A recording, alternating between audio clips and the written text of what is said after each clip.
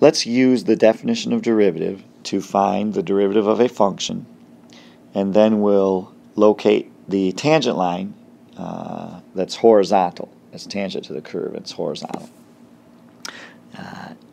This is also page 151, number 24 from our textbook. So just to review, we have a four-step process for finding the derivative using the definition. We compute just f of x plus h. Then we form the difference, f of x plus h minus f of x. Then we form the difference quotient by dividing by h. And finally, we take the limit as h goes to 0. And we just break it into these four steps to make it a little easier to make that computation. We're going to find out later that the definition of derivative is not really the most efficient way to calculate a derivative. We spend a lot of our time learning rules that make it faster and more efficient. But it's also good exercise to practice using this definition. So here we go.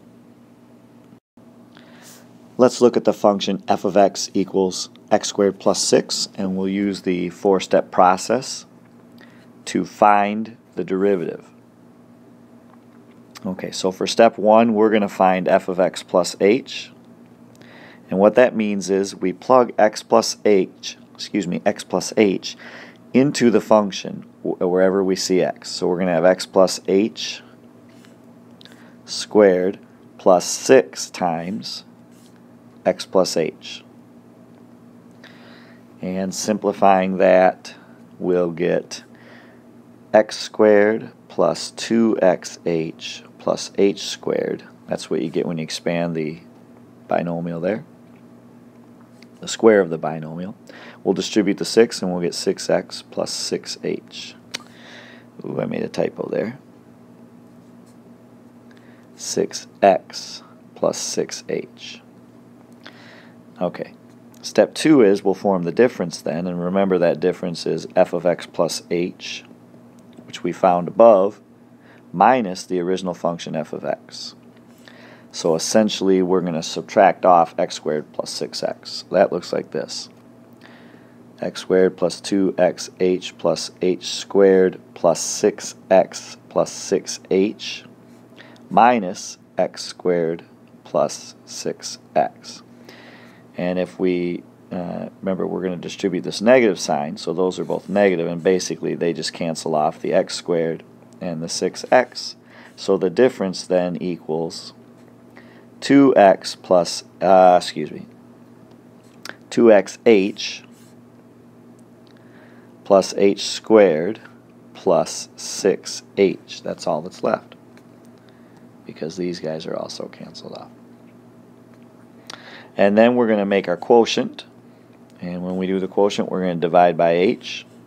So that's f of x plus h minus f of x divided by h.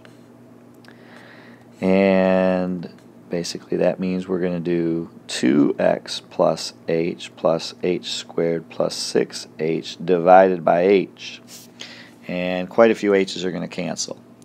When we divide the h, that's not 2x plus h, it's 2xh. Keep making that typo there. 2xh, that h is going to cancel with this guy. One of these h's is going to cancel, and this h is going to cancel. And so for step 3 we end up with 2x plus h plus 6. Looks like I've run out of room here, so we're going to have to go on to another screen for step 4, and that's where we're going to take the limit of this expression as h goes to 0. Okay, so for step 4, we're going to do the limit as h goes to 0 of our quotient, and our quotient worked out to be 2x plus h plus 6. When you send h to 0, we're just going to use substitution. We're going to put a 0 in for h, and as it turns out we can calculate this limit. That equals 2x plus 6. So what we've found then is that the derivative of our function f of x, which we label as f prime of x, is 2x plus 6. And that's what they wanted us to do for the first part of this problem, is just find the derivative, f prime of x. So we did it. All right, good work. See how I just complimented myself? Okay, let's move on to the next thing, which is to find the point on the graph of f where the tangent line is horizontal. Right? Tangent to the curve is horizontal. So what they mean when they're asking us to find this horizontal tangent line is simply to take the derivative and set it equal to 0, because the slope of a horizontal line is 0. So I'm going to solve the equation. 2x plus 6 equals 0. We do a little algebra, we subtract the 6, and we get 2x equals negative 6, and then we'll divide by 2. You probably know how this works. And we find out that x equals negative 3. That's the x-coordinate of the point, but they want us to find the point. So we also need the y-coordinate. And since y equals f of x, I'm going to plug negative 3 into the original function. So that would be negative 3 squared minus 6 times negative 3. I'm sorry, that's 6 plus 6, sorry. A negative 3 squared plus 6 times negative 3. So that looks like, what is that, 9 minus 18, which is negative 9.